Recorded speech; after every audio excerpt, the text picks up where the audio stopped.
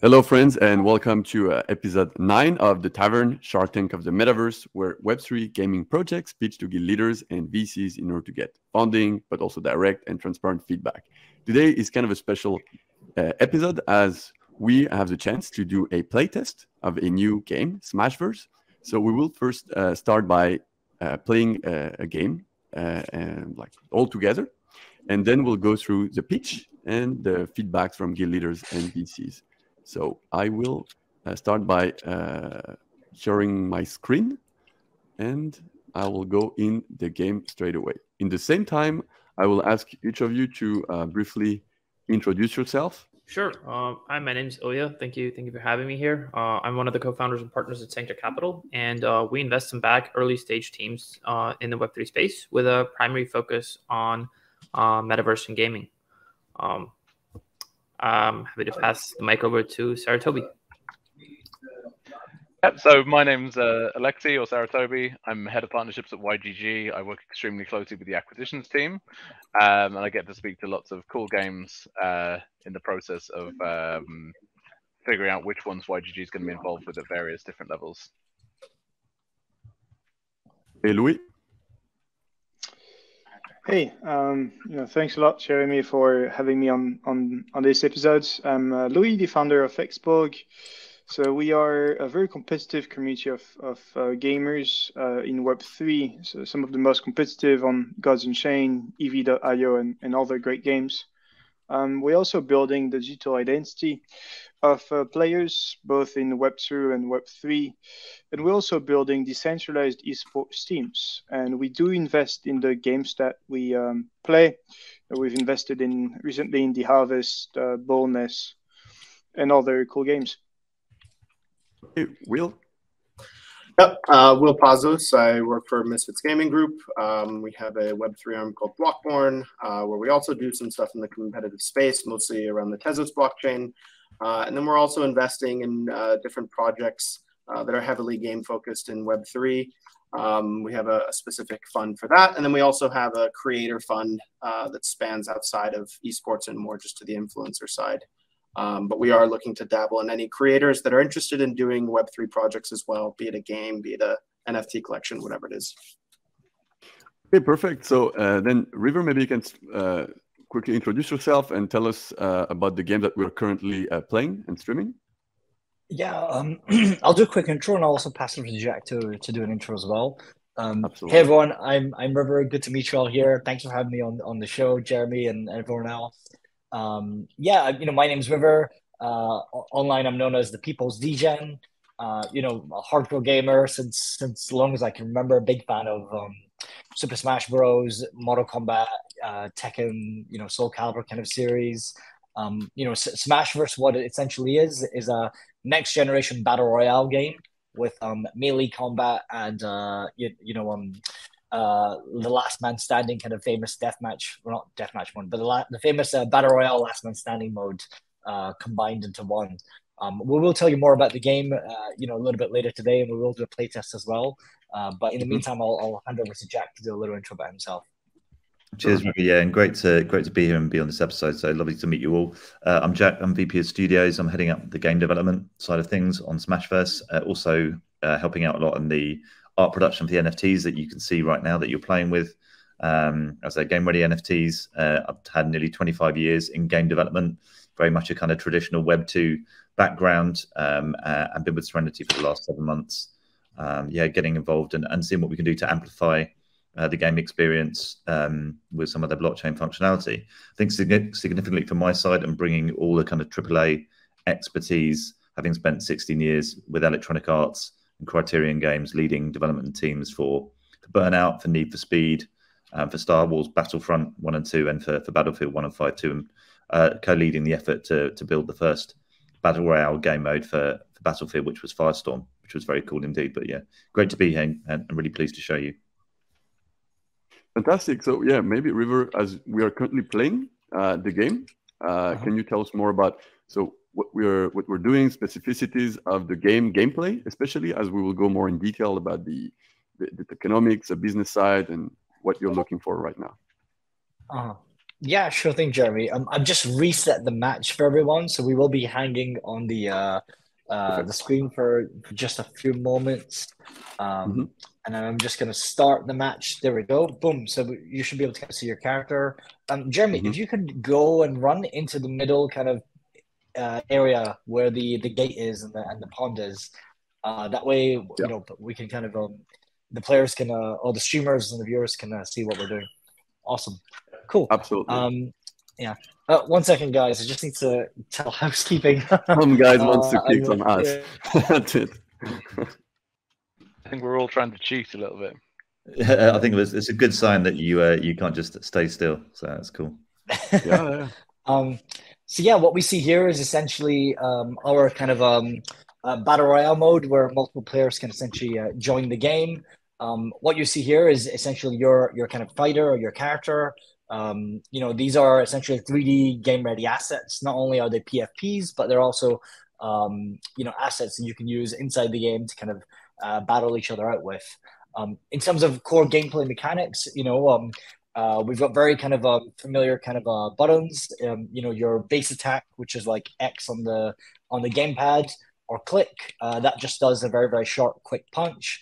You can kind of press it multiple times to kind of string it into a combo. So if you just try that there you go. You can kind of see it. The end of the combo normally kind of triggers essentially a setup attack. So in this case, if you see it here, there you go, boom. So I'm now launched into the air, and you could, if you try to, you could follow up with another attack after you've launched him in the air as well. Other buttons as well is we have grapple. So grapple is basically the Y button. So I'll just kind of show that over here to you, and then I can just essentially, you know, attack you a little bit during the grapple as a result as well. I can also throw you if I've grappled you as well. And the whole idea behind the throws is you know, you should be able to throw your opponent off of objects, etc. You know, or off of buildings to kind of damage them and get some space from them as well. We also have a sprint button, which is basically the left trigger. So if you just hold that, you should be able to kind of sprint and kind of get away from opponents a little bit quicker as a result. What button is that? It's the left trigger on my side. I think it might be shift for you, Jeremy. Okay. What's throw though? Sorry.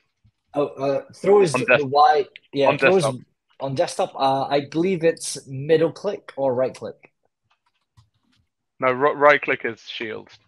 Okay. So try middle click. It should hopefully work for grapple.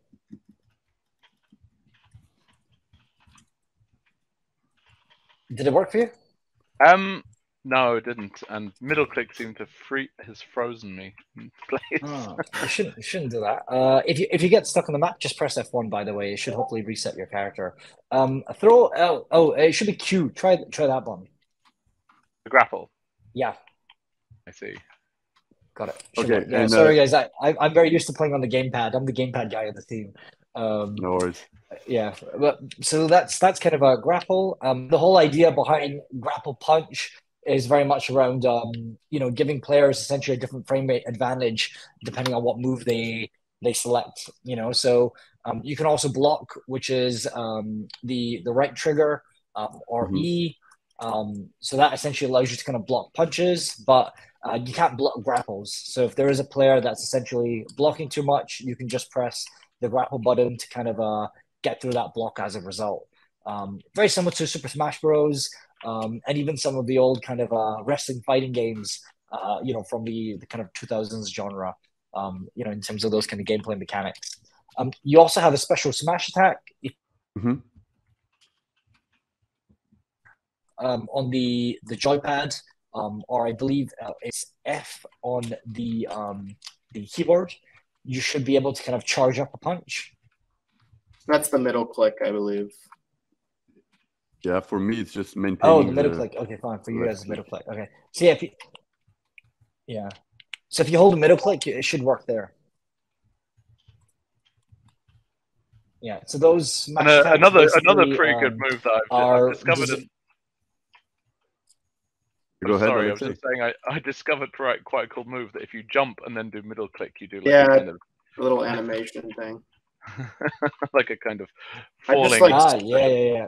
It's like But it's spamming really hard. Q. So can you explain the concept of killing someone? Because I see we all to 0, and how do you finish someone off? Yeah, so just to finish off on the last kind of part around the combat mechanics, if you sprint and then press the right trigger, or that should essentially allow you to dodge. So I can see some of you doing it already. So that's, again, that's just really important when it comes to running away from people, dodging attacks, etc. As well. And then there's also a counter button. So if you do press just the middle click, not hold, but just press it once, your character should dodge and then throw a punch, basically. So again, that's gives you a slight frame rate advantage compared to attacking players if you do want to kind of punish them for attacking you at the wrong time. So yeah, when it comes to punching, you can either dodge, or you can kind of counter, or you can block. Basically, there's 3 ways to kind of prevent getting damage there. In terms of how to kill a player, what you see is once a player goes down to below 25% health, they essentially have the red kind of knockout kind of icon on the top of their heads that's flashing. That means they are ready to be knocked out of that stock. So what you essentially have to do is either hold up the kind of smash button, which is the middle click, hold that, and then hit the player. That will knock them out, or you can grapple them and then basically do a finisher, which is essentially pressing the grapple button and then pressing it again, and that'll kind of knock them out as well. So that's kind of like 2 of the ways you essentially win the match. And if you notice at the bottom, you do have health as well, which is like the hearts. So those are essentially stocks, very similar to like Super Smash Bros. Although we're a battle royale game, we're not a battle royale game with 1 life. You start the game with 3, and that's very deliberately designed because we want players to kind of, be very kind of aggressive with their action. We don't want players to camp and hide, etc. And we want it to be a bit of an action-packed kind of melee combat game. So instead of having 1 life where you treat it as super precious and you're very worried about losing that 1 life, we give you 3 so you can kind of be aggressive or defensive depending on how many lives you've got, etc. Yeah, that is the core gameplay mechanics. We do have different archetypes as well. So if you press the F6 button, you should be able to change your archetype to a different kind of fighting class. Right now we have 3 archetypes in the game, which is essentially the wrestler, the boxer, and the MMA fighter. But eventually we will have 14 different archetypes inside the game that are all kind of inspired by various different martial arts. And then lastly, if you press tab, you should be able to change your character's skin. Changing the skin doesn't really have any effect. It's just more for visual appeal. Okay, so when we reach 1 minute 30, we will stop. But for now, let's play for real. So I don't know who is not playing. Louis, maybe you can comment and be. You're running an esport guild. Come on, or esport. You have to be a streamer. Yeah, I don't know who's playing who. I am someone streaming. Yeah, just remember, guys, you can change your character if you want to by pressing the F6 button. If you want a different archetype.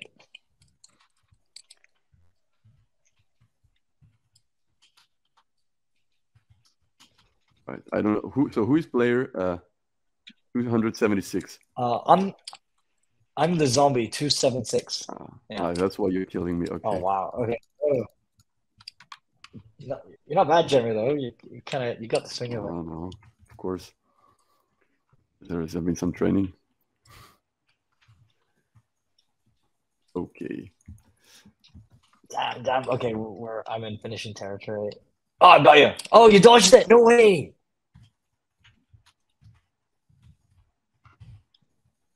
Okay. Oh, damn it. I didn't grapple you. I just didn't. Okay, we'll play like 5 less seconds. And I think, okay. So I think we had a pretty good idea of the gameplay.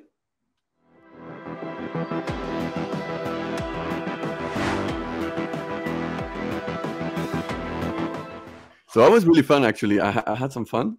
Like you can see, I'm a bit red because I was focused and really like into it. So it's a very good point. Really liked it. So the way it's going to start now is we've seen the gameplay. So River, you're going to have 3 minutes to do the pitch. So we already know the gameplay. You can focus on other things. And after the 3 minutes, like all the guild leaders and VCs can ask you some questions and then give you feedback. So do you want to share your screen with a pitch deck? Awesome. Cool. I think we'll do a quick introduction to the team. I'm River, as everyone kind of mentioned. You all know who I am. My role within Smashverse is very much focused around community building, marketing, a little bit of art direction. I'm a big combat game fan. Grew up playing Smash Bros, etc. Hence building Smashverse and the kind of vision behind that as well. I'll pass it over to Jack to do a quick intro and talk a little bit more about some of our other team members before I go into more about Smashverse and the vision behind it. Yeah, absolutely. Thanks, River. And kind of covered a bit about myself earlier and my background and 25 years in game development, particularly with EA and Battlefield and Star Wars Battlefront. So I understand like what AAA game development looks like and should feel like. And that's the kind of way we're building here, which is absolutely focusing on the game experience. We're building the team with a lot of deep experience. Our TD Alberto, also nearly 25 years deep, one of the key architects around the CryEngine back in the day. Also built his own Squirrel language, which is still being used today for the likes of Apex Legends and other games. Look him up. He's got a ton of experience. And then our lead game designer, Kyle, worked with Nintendo, with Netflix on mobile games, really understands core game loops and monetization, as well as other people that we're hiring and coming on all the time. So a lot of experience within a small team. Awesome. Cool. So just to kind of, share with you guys more about Smashverse itself, what we're building is essentially a next generation battle royale game with melee combat and asset ownership at its core. Smashverse is very much focused around close quarters combat. So unlike other kind of traditional first person shooter games, which are more to do with, like Fortnite and, Escape from Tarkov, etc. Smashverse is more about the kind of hand-to-hand fighting combat. We kind of pitch it more as Fortnite meets Street Fighter in that kind of realm. And why we've picked Smashverse and why we've picked melee combat as a kind of a focus. One, the action game kind of is a 26 billion market. There are over 1 billion kind of combat sports fans around the world. And the battle arena genre, has got Fortnite and PUBG alone have over 81 million active monthly players. So this kind of combination of melee combat and battle royale is very much a growing market that's yet to be kind of tapped and exploited by teams. We have several different game modes within Smashverse. First is 1v1, 2v2, but then we've also got essentially the battle royale kind of mode as well. And the 1v1, 2v2 matches are really, really important because they're more intimate. They're more kind of close quarter matches. And we want to make sure players still have fun playing those modes, before we essentially, put them into an arena with kind of 30 other kind of people. This is the kind of core game loop. You take part in a match, fight, use a finishing move, take stocks, finish the match, and you reap kind of rewards.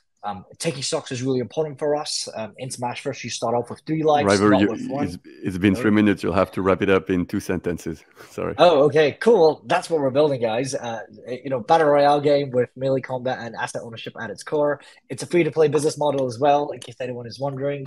We're very much focused around, attracting players through traditional kind of free-to-play, revenue ways that Fortnite and other kind of mobile games have perfected. Okay, and what are you asking? What are you raising, for what value? At what valuation? We're quite deep in discussions with various funds already around valuation-wise. We want to kind of work with more gaming-focused VCs, which is really, really important. So I'm happy to kind of obviously go into details about the round, privately with you all as well. But our main focus is getting funds that love games, have very clearly invested in gaming products before as well, and kind of, want to support, the Web3 kind of gaming genre for the future. Okay, maybe Will, you can start. Sure. When you look at your product compared to the rest of the market, what's the main competitive advantage you guys have outside of, your team having experience? Like, what in the game is different? How are you connecting to Web3? Like, where's the secret sauce in your mind?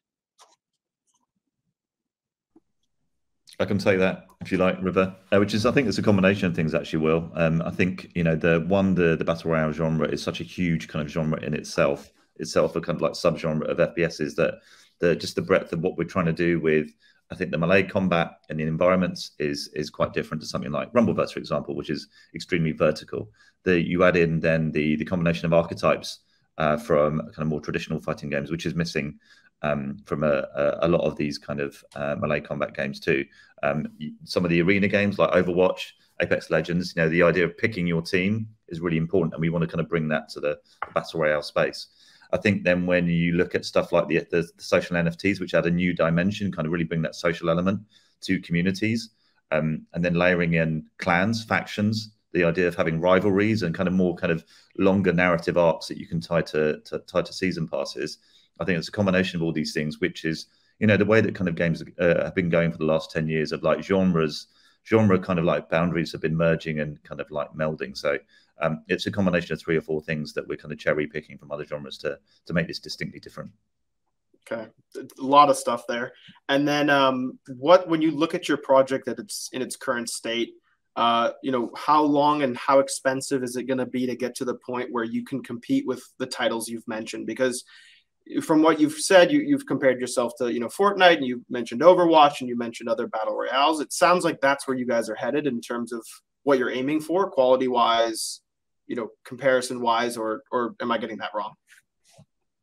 Not at all. No, I think in terms of like gameplay and kind of production values, absolutely. Something like Fortnite, is a years long, multiple years worth in progress. We feel like we kind of like got a big head start because we built an entire NFT collection for the characters. So we've done a lot of the heavy lifting, and I hope you kind of like feel the same way as me, which is the visual quality is really high.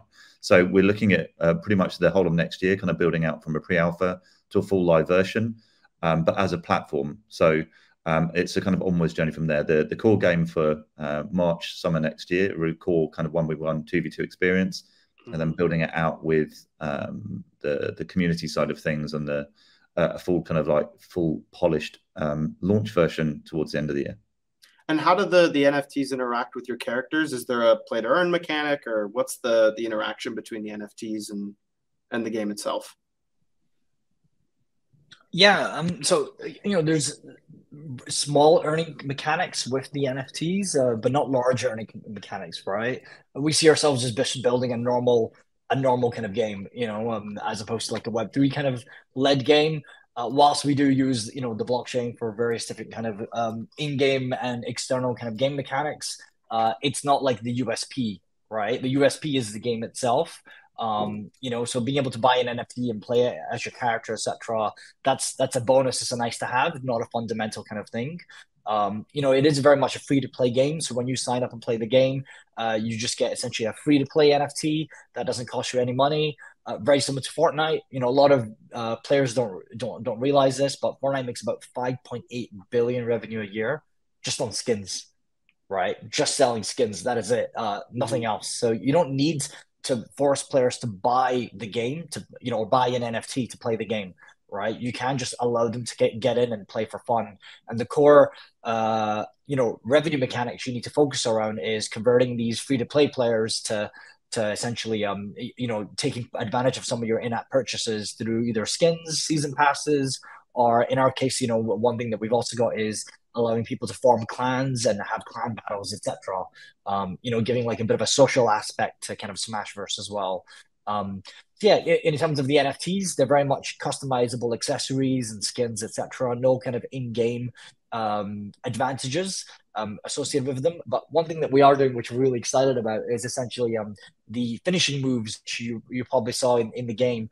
Those will be NFTs. So whilst a finishing move is an in-game kind of action, it's purely a visual action, right? Like once you've got a finisher that's been initiated on you, you're always going to die, right? There's no finisher that's stronger or better than any other. but there are finishers that are visually appealing. So, very similar to like the Mortal Kombat kind of fatality kind of finishers as well. So that's something we're doing inside the game where players can buy different finishing moves just from a visual kind of appeal, perspective. It's awesome.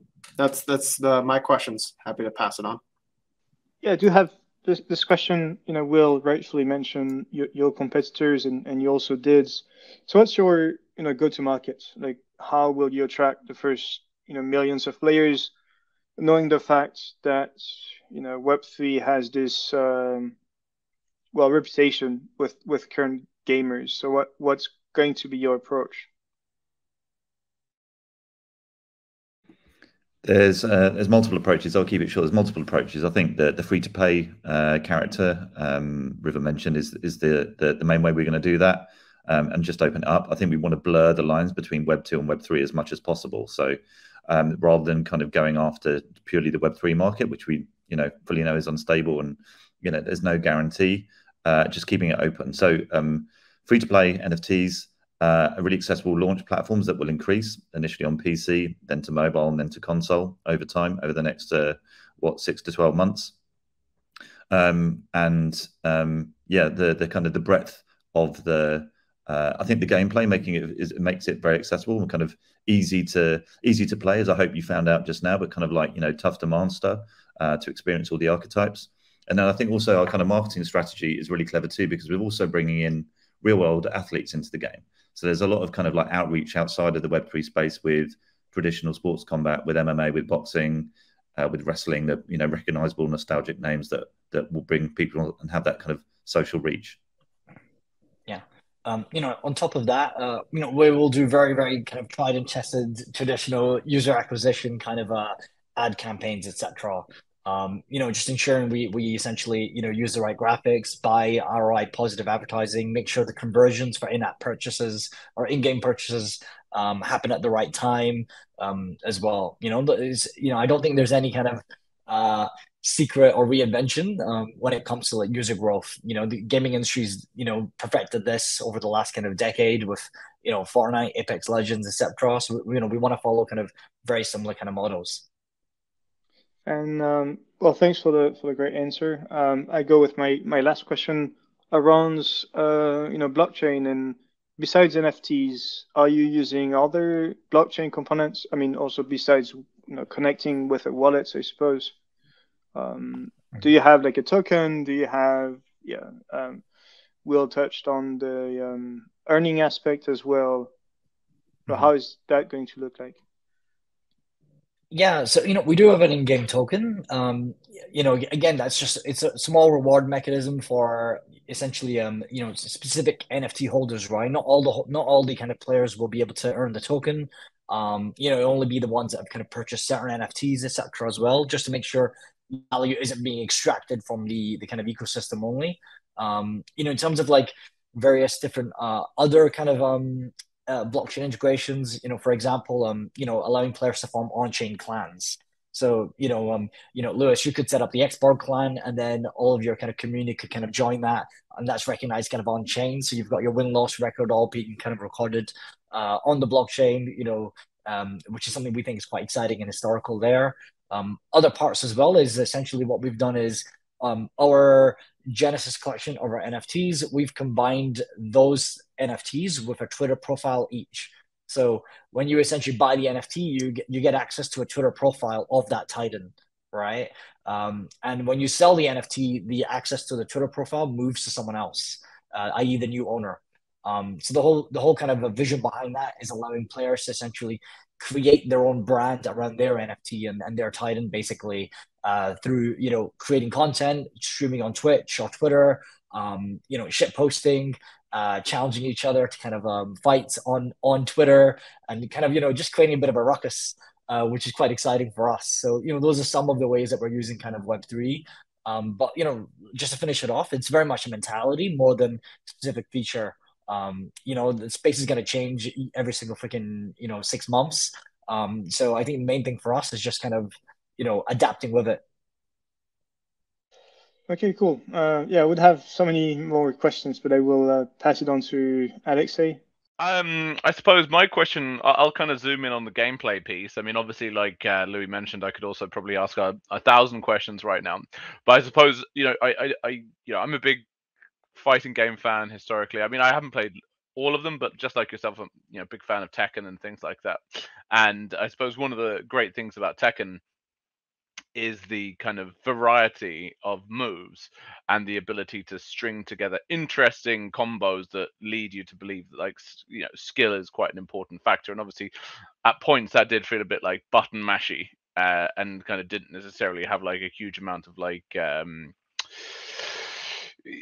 there wasn't like a huge amount of variety that could be done using like multiple button combinations. So I'm just, obviously maybe with a controller that might be a bit different. So I'm just interested to know about how you think about like the evolution of like technically skilled gameplay in this game, and is that something that you're going to incorporate? And I think over and how are time- you going to shift are you going to completely like change the current form? Because right now it's obviously very, at least on PC, it was very like click, click, click, click, press Q for a throw, and it's just like extremely basic. So I'm just wondering, like, as a fan of fighting games that have this like more dynamism, how are you gonna do that? Is this just a beta phase, or are you going to shift to that, or are you just not going to do that, or how are you going to? I think over the time we'll be led by, I think, like, to a certain extent, by what the community wants. Like, certainly initially for where we're at now, which is about getting in some of the core archetypes in and having that kind of rock paper scissors gameplay, then it will be much more accessible, much more simple. I think the button mashing thing is just a kind of like initial kind of the what people trying out different things. So at the moment our movesets are limited, but over time, as we build out the archetypes, and it's certainly going to evolve. I think generally speaking, though, I think that's the difference between doing something in a 3D space versus like a 2D space, where it can be a lot more technical when it's 1v1 or 2v2. I think Super Smash Bros is a really good example. And I'm certainly not an expert by any means, but you can get a lot of variety with just like 2 or 3 button presses. Nintendo kept it super simple. So leaning more towards that, making it feel like it's still fair and that you haven't kind of just converged on everyone, versus 2 large characters on the screen and knowing a kind of the labyrinthine movesets, like Street Fighter or Tekken. Yeah, and it's very deliberately designed to be quite simple to get a grip of, Alexi, as well, right? There's a Kyle or a game designer. He always mentions this, which is essentially there's a bit of an old saying when it comes to designing combat games, which is for every button input you add, you lose 1 million players. So while you can, make it a lot more kind of in-depth, etc., what you start to do is just kind of reduce the accessibility of it for new players and even longer-term players that kind of get frustrated with the learning curve as well.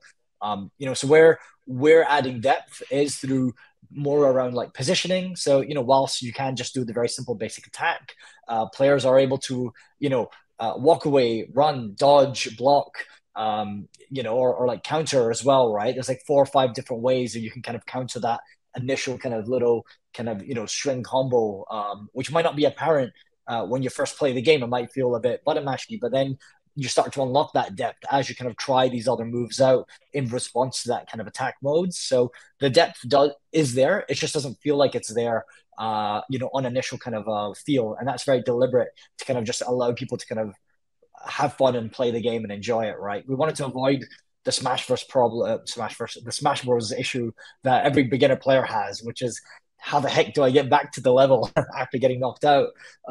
That learning curve is the biggest learning curve in Smash Bros, right? Once you figure that out, you can enjoy the game and not get frustrated by it as much. But it's amazing how many players drop off between playing the game, falling down, and not being able to recover, and then just giving up and frustration, etc.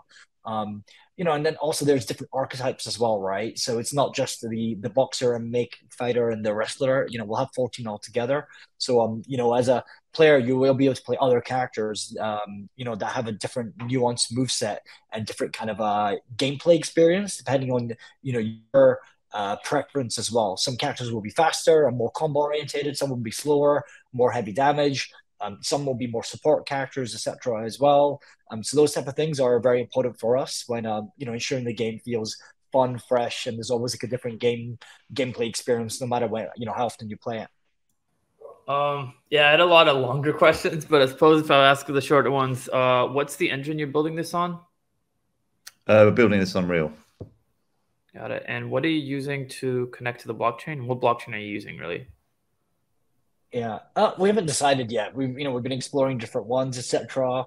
We do like Avalanche, being able to obviously deploy our own subnet, etc., and kind of control the token and the gas prices around that. But for us, like I made it very clear to our community, like I don't really give a crap about the tech. I just care about the experience. So for us, we'll do anything to make sure we can just onboard as many players as possible seamlessly into the game and be able to kind of essentially operate a sustainable game. So perfect timing. Every guild leader has less than 30 seconds to say yes or no. So what does yes mean? It means you're interested in this deal to look into it further and to discuss with the team to seriously consider investing. No means you're not ready to do it at this stage. You have like 15 seconds each. Will, you can start. Sure. Obviously, I'd like to learn more about what you're raising and what valuation. So it's tough to just off the rip give you an answer. But for us, I think the scary piece is looking at the competitors you mentioned and looking at the current product. It's tough to jump in. So I'd want to see the game a little bit more progressed and obviously know the details before I gave a solid answer. Until then, I'd withhold. Yeah. Well, obviously, without figures, it's hard to judge. But as far as I'm curious to look at numbers and because the gameplay is, if we look at the current state of Web3, it's above par, and we're very gameplay and like a cool game focused, and I think Smashverse is one of them. So I'm keen to look deeper into the numbers. Yeah, on our side, we definitely just need to dig a little bit deeper. We're at the moment we're just being extremely cautious about what games we get involved with. But there was definitely some fun components to what was there today, and would definitely be open to continuing the conversation. I think I'm curious to learn more. But I think I'll echo Will here and say, we're not looking at this in the context of the landscape of Web3 games, but more in the context of games as a whole, because the size of the Web3 gamer user base is rather small. And so any successful game will, in the medium to long term, will probably have to orient towards a traditional gamer base. And so the standards there for visual and quality mechanics and so forth are a little bit different, I think, right now. And so that's our measuring stick. But I am curious to learn a lot more, really. Okay, fantastic. So I guess like most people here are interested to learn more, to go further. So I guess great discussions will come out of it. It was a pleasure to have everybody here today. A great first for this kind of experiment where we play test. So thank you very much for you and your team to help us really enjoy the game. I really enjoyed it. I say bye to everyone here, and let's see each other for next episode of the Tavern. Bye, everybody. Thank you. Bye. Bye. Good. Guys. Cheers, guys.